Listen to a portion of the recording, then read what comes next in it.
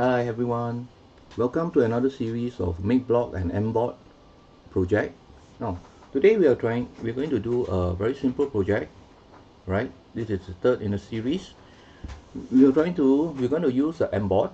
Now, this is the Mbot, right? The Mbot is actually the two-wheel robot with several sensors, external sensors attached to it. One here is the ultrasonic sensor, right?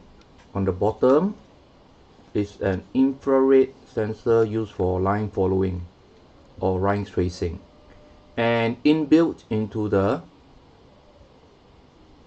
brain itself, the brain is the Arduino board inside, there is a light sensor, right? Okay, now we're going to do a very simple project today, how to gather information, right, using the sensors at its survey its surrounding. And with this information, it's going to relay back to the MakeBlock, right? And we're going to create a program to extract this information and make the sprites say out the value that it has detected, right? Okay, now, if you look at this screen here, okay, now you see there's a MBlock icon here. Now, if you click on it, right, this is what's going to appear. All right, just a minute. Now you click on, okay, this is what is going to appear after you click on it. Okay, now I have already a pre-existing program, so already created, but I'm going to erase that, right, by creating a new project. Okay, now there are two things there are two learning points, a few learning points here for this project. One is to learn something about sensors. Sensors are input, right? Now the other thing you learn about is how to create a variable. Now, what's a variable? A variable is a temporary storage space, okay, for a number or text. All right, so at any point in time, this variable is like a container. It will only contain one information. Now, as the information get updated, the previous information will be erased, right? The information can be in text or can be in numbers. In this case, if you are using the input of the ultrasonic sensor, right, which is measured in distance, right, and the light sensor, which is measured by an arbitrary value, right, from 0, right, to, I guess the value should be around 155, right? Let's see later what is the value. Sorry, it's a 1028, right? 1028, or about 1000. Okay, that is the value of the light sensor that is input, that it gathers from the surrounding. All right, now all these are numbers, so the variable created will be stored at number values. Okay, now we're going to do two things. One is a couple of things. Sorry, now we need to create a variable. Now we're going to measure light, so we're going to go to variable, right? Okay, create a variable called light value. Okay, light, let me spell it, light value. And after that, we are going to apply for all sprites, okay, and we create a okay. Right, now after you make, previously if you notice, under variable block there is nothing. Variable need to be created. Now I created one variable called light value. Now light value, because I want to use the light sensor to detect and store that light value into this light sensor variable. Now the other sensors that I'm going to teach here is the ultrasonic sensor. Now let's go back and see where is the ultrasonic sensor. Where is the ultrasonic sensor? Just a minute. Okay, never mind. We will just make another variable called ultrasonic Okay, since ultrasonic sensor distance, we will create a variable called distance value. Okay, right after that, click OK. Same thing, apply for all sprites. Press OK. Now you see now that there are two variables being created, distance value and light value. Right? Now let me go back and show you where the light sense okay, where the how do you measure distance? Right? You measure distance by this. Now it looks like two eyes, right? This component here, one is a transmitter, the other the receiver. So whenever, okay, let's imagine this is the object, a wall or object in front, obstacle in front of the robot. Right? The ultrasonic sensor will be consistent at certain period of time interval. It will always be sending out a short burst of ultrasound. Right? When it hit an object, the sound will be reflected, right? And the receiver will receive the reflected sound. And based on then the circuit itself will calculate, right? Based on distance and based on the time, based on the time of travel and the speed of sound, it will calculate and give you the approximate distance, and then it will display out. Okay, now this is the ultrasonic sensor. Right? Now the other sensor is of course the light sensor, which is built in, which you can't really see it. You need to open this cover. Okay, obscured because of the, it's not very translucent, so the light sensor is right in somewhere inside here. Right? Now we're going to use these two sensors, right, and gather input from the surrounding concerning the distance from an object, from an obstacle, and also the ambient light around the area. All right.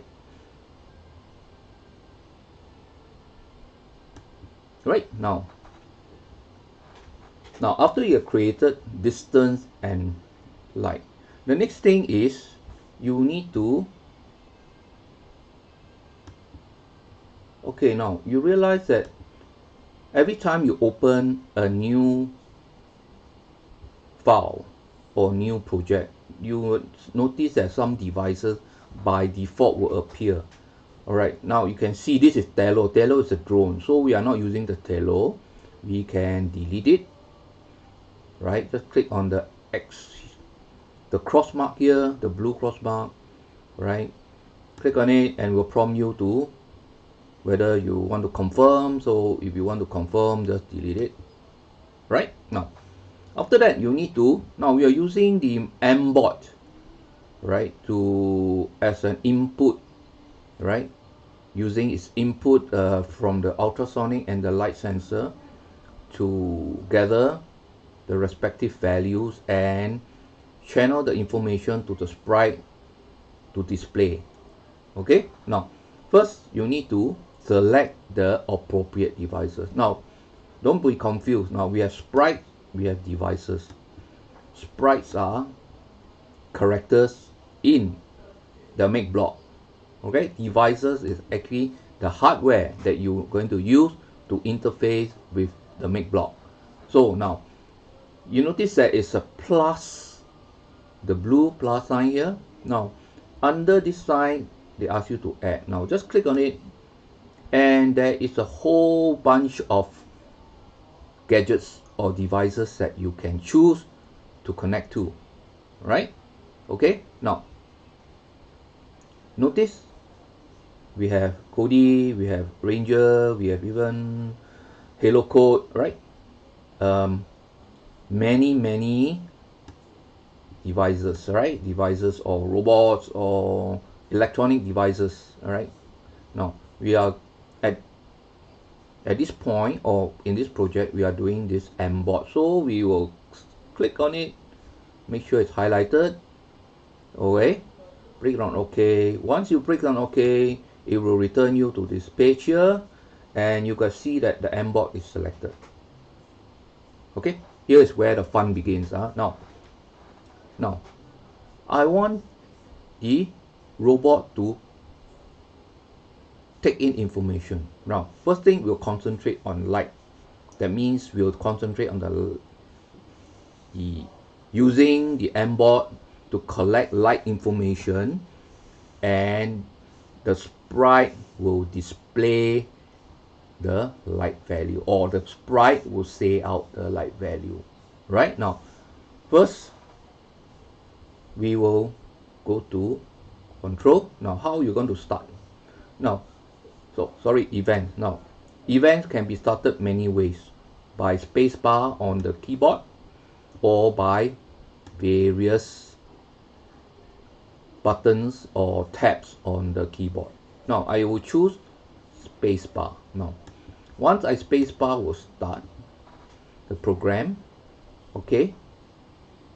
Now, what should you do?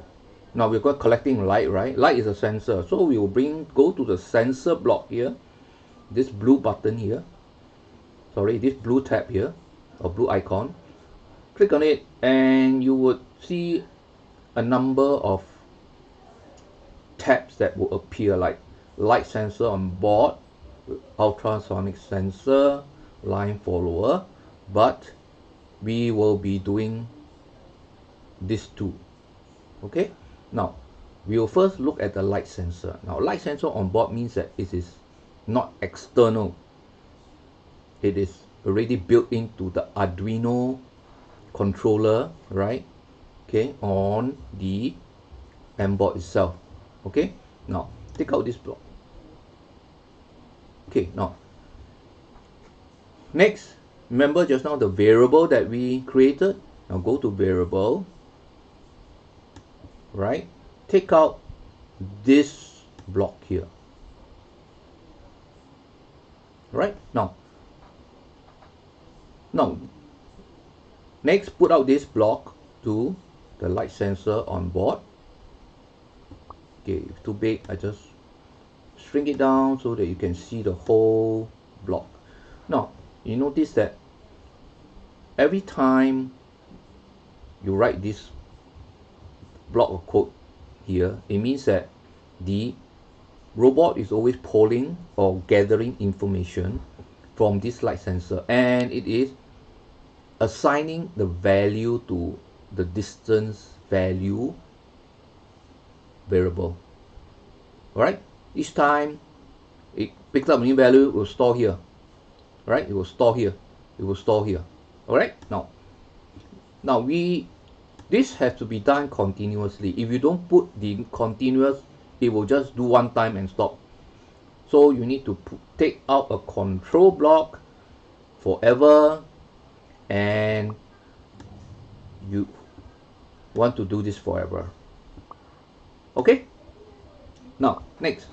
Now, with this value in the distance value block, right, it needs to be relayed to the sprite. Now, in this case, I will be relaying to this panda sprite here. Okay, this panda sprite here. This panda. Okay. So, I will now, with this value, I will broadcast. Now, I will broadcast. Broadcast is a communication between what you have input, and now you're telling the sprite that I'm broadcasting to you, and you're supposed to say out this value. Right, now we need to first create a broadcast called under event, broadcast the message. Now, broadcast message. Okay, it's up to the message destination, is up to you, but for me, I would put it as say distance. Right, sorry, not say distance, not say distance. It should be light value. Okay, because we are using the light sensor to sense the value of the light and store it in the light value. Alright, now next to our broadcast, what should I broadcast? What message? Now, this message is very arbitrary. Alright, it can be anything, but best to describe it, the best is to use a short phrase to describe what is this broadcast about. For me, I would use I'll put it as a new message, and I will say say light value. Okay, light value. Okay, then okay, now they will broadcast. Now it will be continuous saying this because the light value always changes and it will always be broadcast. Now this is from the input side. The input is the part of the hardware that takes in the information, and now it needs to broadcast to the sprite. Now let's go to sprite. Okay, let's go to sprite. Now the sprite now will be receiving a message. What message would it be receiving? Let's click on sprite. Okay, sprite. Click on sprite. Notice just now we're on devices. Devices is the hardware highlighted, and it has this code. Right? With this code, when I press space, it will start the program, and it will be taking in information of the ambient light around the robot, and then it will be always assigning a continuous value to light value. Okay, each time it takes in a value, it will broadcast say light value. But who will say it? Right? The sprite will say it. This sprite is a panda. So let's click on to sprite. Right now, when you're on sprite, you see that this panda here is being highlighted.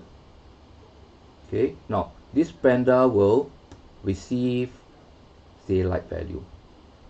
Now, on receiving this message, it needs to, who did the broadcasting? The hardware, which is the Mbot, which is on device, is broadcasting. Right now, the sprite will be receiving. When it receives, what should it do? It will say. Now say is a looks, it's not a sound, because it's not physically or sounding out anything at all. It's only that the sprite will say as a speech bubble. Right? What does it say? It cannot be hello. It could be the variable known as light value.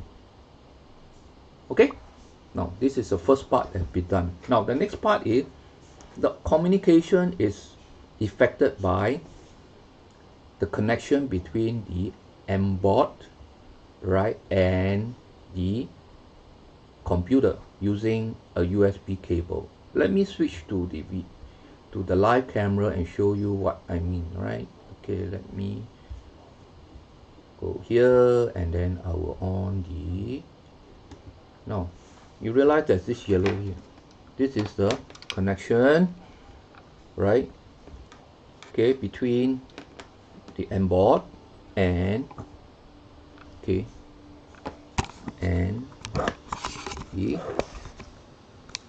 cable connection to the computer. Right? Okay, let me refer you back to the Mbot itself. Now, after you make the connection, you need to make sure that your devices is connected. Now, how you do that? Now, let's go to the, I'm going to off my camera. Now, let's go to this area here. Now, go to devices. Now, devices, there are a bunch of, there are some further information. You need to scroll down. Right? Now, you see here, live. Now, mine is connected. Right? Let's say I want to disconnect. Right? Okay, it's not connected. Right? So now I need to, after I have connected the USB from the Mbot to the computer, I need to connect it. Right? Now, need to go to live, because this is live. It's a real-time data collection. You go to live. Now, of course, you can go to upload. But upload is something I will teach you later on. Is transferring of information from the Mbot, from the information or the code directly into the brain of the Mbot. Alright, now let's go to live. Now live I connect. Now you can show all connection, but I have only one port connected because it's by the USB cable, which is the yellow cable. Now of course you can connect by Bluetooth or 2.4G, but we are not going to cover that. We're going to use USB cable, alright, which is, for my case, which is detected at COM port 28. So I connect. Now notice when I connect, you notice this green button comes out. They tell you it's connected. Alright, okay, it will stay there for a while and then it will go off. Now this is the part where your program is ready, right? And sorry, your connection is ready, your software is ready, and then it's time to play your codes. Now how do you do that? Now I play the code by starting with spacebar. Now let's say I press spacebar. Now notice what you see. Now I'm going to expand this mode here. Right, I'm going to expand this mode. I'm going to expand this view here by clicking on here. Now you notice that you see the value here, right? 934. What is this? This is actually the ambient light. Right, now let's say now I'm going to turn on the device, sorry, the camera. Okay, turn on the camera, and you notice that when I place my hand over the front part, what do you see? You notice that the value continue to fall. Why? Because my hand is actually blocking light from being captured by the light sensor. That's why the value has dropped. And some of you may wonder, why is it fluctuating between 64 and 65? Why doesn't it drop to 0? Well, that's a very good question, right? Now, one of the answer is that, okay, certain areas light may still be penetrating to my hand because I have gaps in between. But the main reason is because there is a light here, right, which is generating the, let's say I cover this, right? There's still some light, there's some value. Why is it not 0? It's because of this red light inside here that is being transmitted to the light sensor. Alright, okay, once again, look at it. I cover it, drop. Now when I take off my hand, it's exposed to my surrounding area, which is very bright, so it's register around 990, 980, right, close to 1000. So the range of this light value varies from 0 to 1000, not 1028, it's 0 to 1000. Okay, now the next exercise is to now create the same thing, right, by using the ultrasonic sensor. Right, let me close this and let me turn off the camera. Now you notice that we have, now let's stop the program. Okay, stop the program. Now with the same method, or using what you have learned, the only thing you need to change now is this. We're going to use the ultrasonic sensor, right? Now the ultrasonic sensor is this one here. Okay, we're going to use this to detect the distance. Now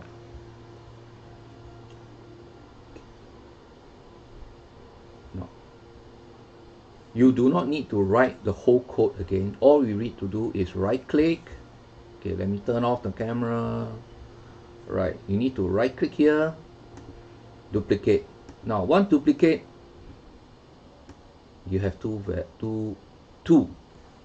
codes here. Now if you duplicate, means everything here will be exactly what it is. But the second one, you just need to change two things. One is the sensor, right? Sensor, dump it away, and I change it to distance value. Now distance value will make use of which sensor?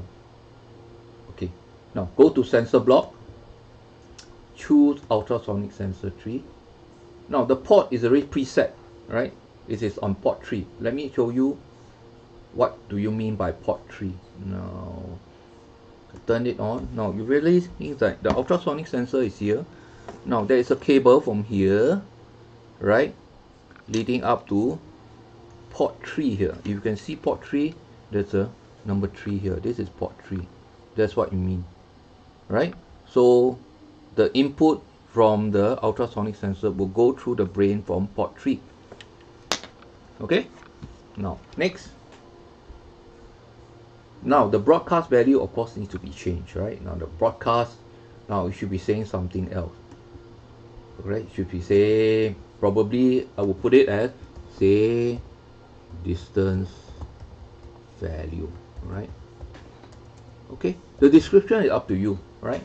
All you need to do is just to tell the program that you need to broadcast to the sprite. That's okay. Now you don't want the same sprite to say the same thing. You want another sprite to say the distance value.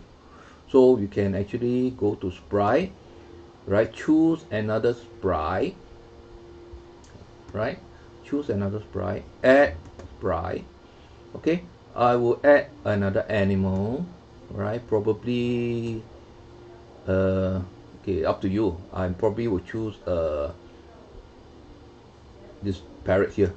All right, say okay, right, and then okay, parrot here, right? Now the parrot, let's space it apart. Okay, right, now the panda is saying the, what's the panda saying? The panda is saying the light value. Now the parrot should be saying the, right, the parrot should be saying, right, when the event, what event? When I receive say distance. So it should be showing a speech bubble that is saying, what does it say? Right, something is a variable, right? No, you need to go to variable and choose distance value. Here's you're done. Now let's play the whole codes again. Now I'm going to magnify, right? Okay, and I'm going to turn on the video, sorry, the camera.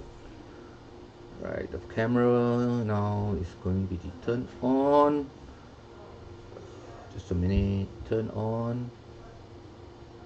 Okay, now turn on. Okay, too big. Now let's move the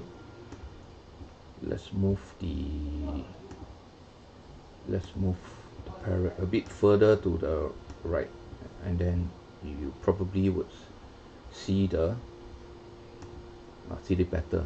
Now next, okay, I will start. Now I start by pressing the space bar, right? Press the space bar. Now you can see two values being read. The parrot is reading one value, which is actually the distance value, right? And the light value actually comes from the panda, which I have showed just now. Now let's look at the distance value. Now let's say I put my hand right across and close. Notice that the number will decrease, right, as shown by the speech bubble from the parrot. Now if I move my hand further away, you know that it will increase. Okay, so this is a distance value that the parrot is saying or showing. And if I put the other hand on top, right, this is a light value that the panda is showing. Alright, okay, so that's it. This is the project on Mbot using the light sensor and the distance sensor, and the sprite will say the value of the light surrounding the robot, and also the distance the robot is sensing from the obstacle or object itself. Okay, now let me turn off. Let me go back to the main screen. Now, of course, you would maybe want to turn on the last thing you may want to do is just create some let's create some background. Okay, the canvas area or the stage is very plain, so let's create a background. Okay, now I'm going to stop. Again, stop, and then I'm going to choose a background. Choose a background. All right. Okay, choose costume. Sorry, not costume. Choose a background. Right? What background? Okay, choose the appropriate background. I will choose an outdoor, probably